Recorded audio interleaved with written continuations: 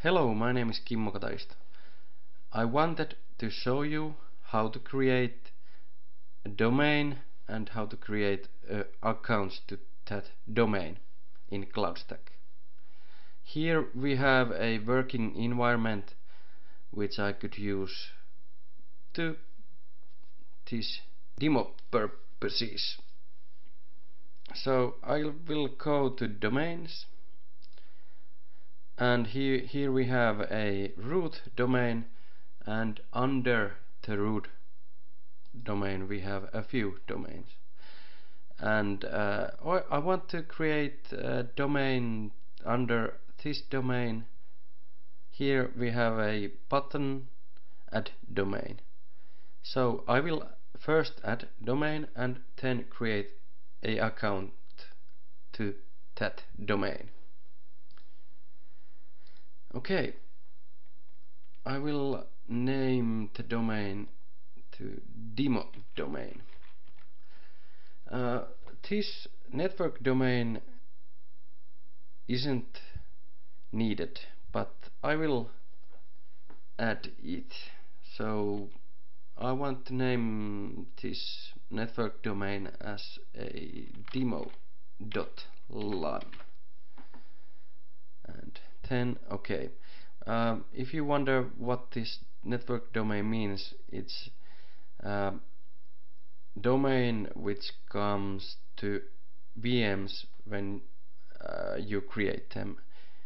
You can see it from Windows 7 network adapter settings to which domain the machine have been joined.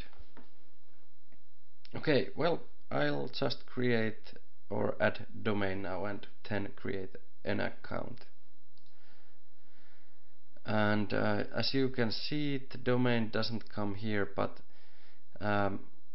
if we go again to domains and expand the tree, now we can see the demo domain here. And I click it and I want to create an account now. So I click the account button, accounts button, and add account. You should know that the name of the account is a little bit misleading, because account is like a group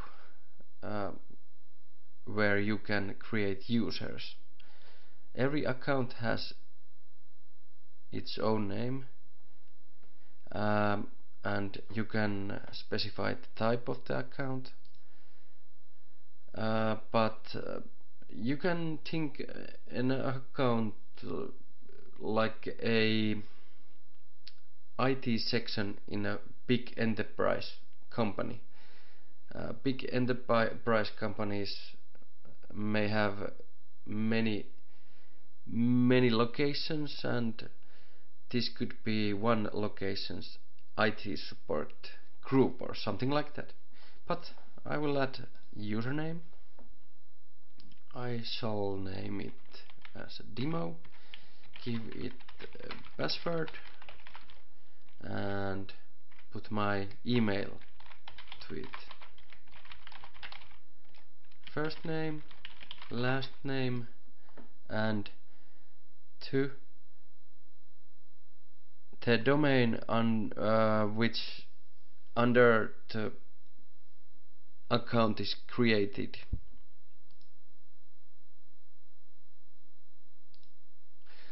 So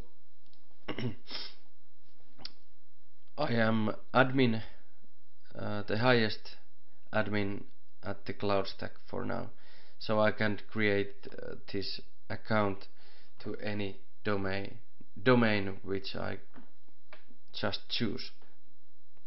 Well, I want this account to be admin, so I will give all the resources and all the privileges to this account. Again, I could assign network domain, but it's not used now, so I just click add, and it's created. So now I have created a domain and one account to that domain. I can see we have some limitations here, and limitations can be put to domain and to account and finally to one specified user. So I can set the resources or limit the resources by many levels. And there's one user now. I can see it's on domain demo and role is domain admin, and first name and last name and so